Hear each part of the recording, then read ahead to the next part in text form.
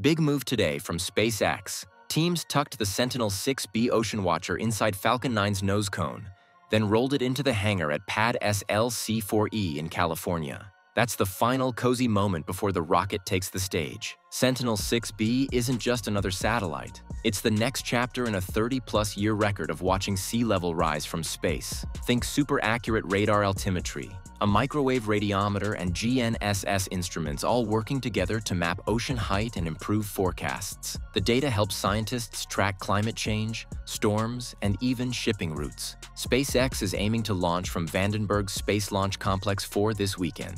Liftoff windows point to mid-November, with coverage streaming from NASA, ESA, and SpaceX.